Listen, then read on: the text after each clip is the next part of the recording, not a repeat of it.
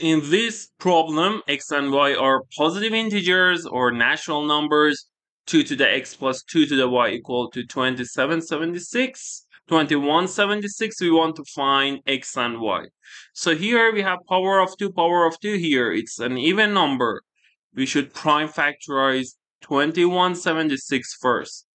We will see it's multiple of 4 because 76 is multiple of 4. So it will be 4 times 5 times 4 times 4. Again, 544. 44 is multiple of 4. I can write 4 times this 4 is for this. 544 over divided by 4 is 138. I'm sorry, this one, the last digit is 1, 3, 24, 6. Now, again, we see that 36 is multiple of 4. So if we divide it by 4, it's 4 times 4. These two 4s because of this times 4 times 3, 4. 34 is 2 times 17. So if we prime factorize, it is 2 squared, 2, 6. 2 to the 7 times 17. Now here we can say without loss of generality because it is symmetric with respect to x and y. Suppose x is less than or equal y. So y is x plus k. So if I replace which k is at least 0.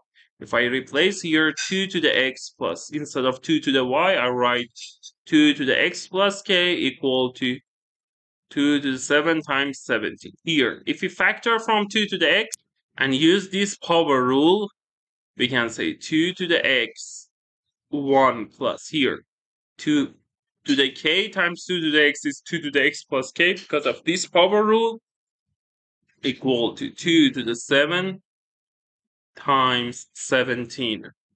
Here, because it is the odd part, if k is 0, then it will be power of 2 left hand side because 2 to the 0 is 1 plus 1, 2 times is, but right hand side is not power of 2. So we conclude if k is 0, left side will be power of 2, but right side is not because we have 7. So k is at least 1. This part is odd part.